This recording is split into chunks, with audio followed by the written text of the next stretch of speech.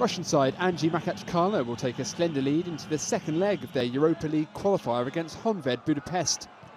Gus Hiddink's big spending team had the better of the early exchanges in Thursday's first leg, with star striker Samuel Eto'o denied by the woodwork on 18 minutes. Anzhi then took the lead 4 minutes later, as Brazilian Jusile's shot was deflected in by Alexander Ignatovic.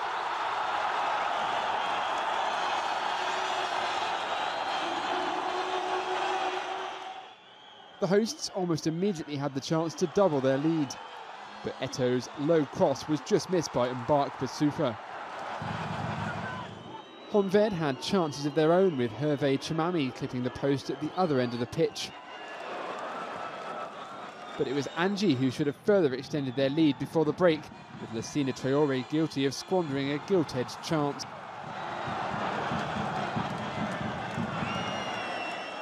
After the break, Honvéd striker Gugeli Delseg had the ideal chance to level the scores with 20 minutes to go.